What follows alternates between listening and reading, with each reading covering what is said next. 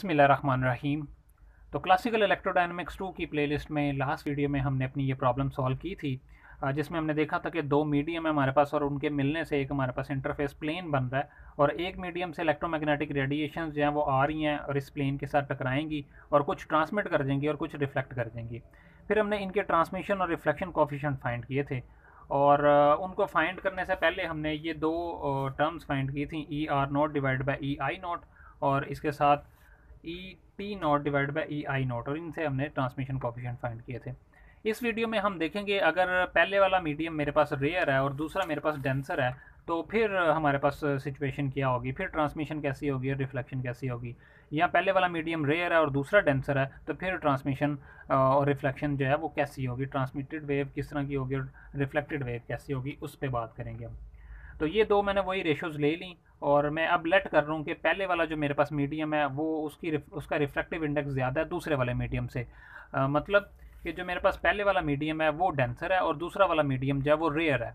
तो denser medium से rare में जब लाइट जाएगी या इलेक्ट्रोमैग्नेटिक रेडिएशन जाएंगी तो फिर देखते हैं कि क्या होगा। तो इसको मैं अगर इस कंडीशन को इन दोनों में लगा दूँ तो आप देखेंगे कि यहाँ पे हमारे पास जो है रेशो जो है E T not divide by E I not ये पॉजिटिव आएगा, इसका आंसर पॉजिटिव होगा। एन वन बड़ा होगा तो ये डिनोमिनेटर भी पॉजिटिव है और डिनोमिनेटर भी पॉजिटिव है। इसी तरह से अगर यहाँ पे अगर बात करें N one minus N to, तो एन वन चूँकि ग्रेटर है एन टू से तो ऊपर भी आंसर पॉजिटिव आने वाला है, नीचे भी आंसर पॉजिटिव आना है।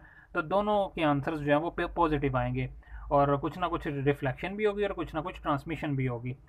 तो ये हम अगर मैं इस पार्ट को देखूं तो ये मेरे पास है एन वन चूँकि ग्रेटर है एन टू से तो ऊपर वाले का भी पॉजिटिव आंसर, नीचे वाले का भी पॉजिटिव आंसर, तो मेरे पास कुछ ना कुछ पॉजिटिव कांस्टेंट आंसर आएगा।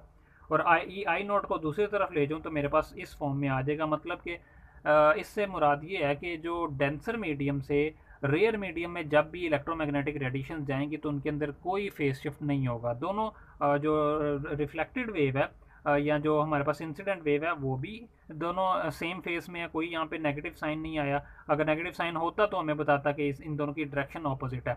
तो दोनों सेम फेस में सेम फेस होगा इन दोनों के दरमियान में। इसी तरह से यहाँ पे भी आप देखें तो ट्रांसमिटेड वेव और जो हमारे पास इंसिडेंट वेव है उनके दरमियान में भी जो है कोई फेस शिफ्ट नहीं आएगा। इसके बाद सेकंड केस देखते हैं। अगर n1 छोटा है n2 से तो फिर क्या होगा। अगर n1 n2 से छोटा है तो इसका आंसर नेगेटिव आएगा।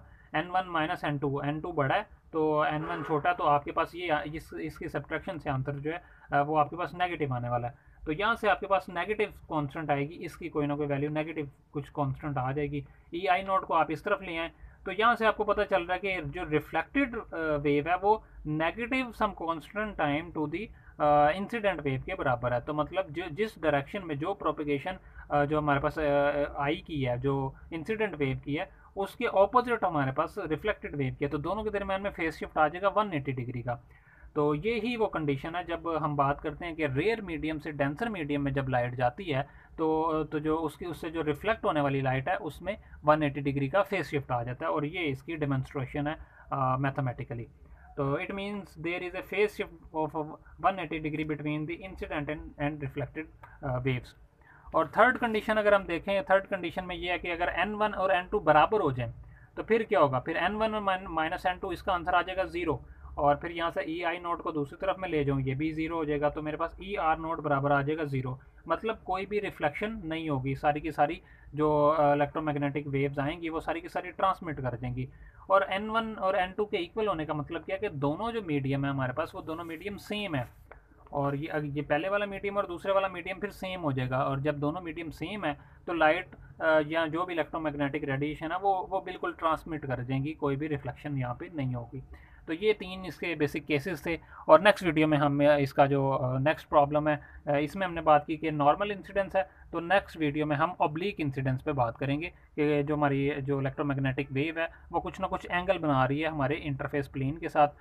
तो फिर वहाँ पे रिफ्लेक्शन और ट्रांसमिशन क्या होगी उस पर बात करेंगे।